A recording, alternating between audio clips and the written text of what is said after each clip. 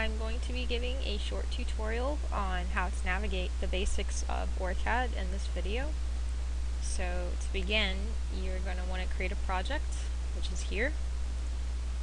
You want to make sure that schematic as the radio button is selected, make a name, and then make sure you put a location.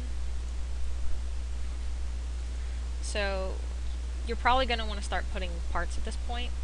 That button is here, it's called Place Part. When you start out, you'll see a blank library and you won't be able to type in anything. The way you can go about adding a library is through this button here. The two most common ones that you'll be using is discrete and gate.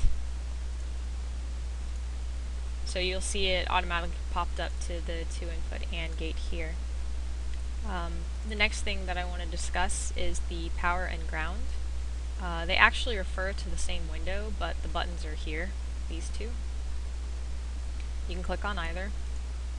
I typically don't use this as my power. I'll typically use the VCC arrow here. It's labeled nicely. It's small, out of the way, and some of these circuits can get kind of large, especially if you don't want to print them on 2 sheets. And then for ground, I typically use the GND power. Again, it's small. It's the universal symbol for ground.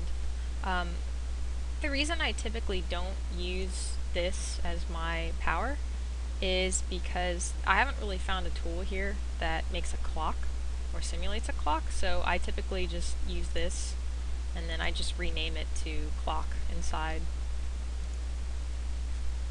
So I created a list of pretty easy parts and their libraries. Sometimes these can be kind of confusing where you need to go, like if you want to switch, you don't just type in switch. I mean, it's something like SW, SDPT, or just something crazy. So I did create a small spreadsheet for that, and I put the link in the description box. You don't need a Gmail account or anything to access it. It's just free for Google Docs. I've also uploaded a copy of the pen printout that he wants you to print. It's a lot of pages. I didn't have all that paper to print that out, and we didn't use every single one of those series pens anyways, those chips. So I put it online on MediaFire. If you haven't already downloaded it from Blackboard, I would suggest doing so on any computer that you think you'll be doing OrCad on.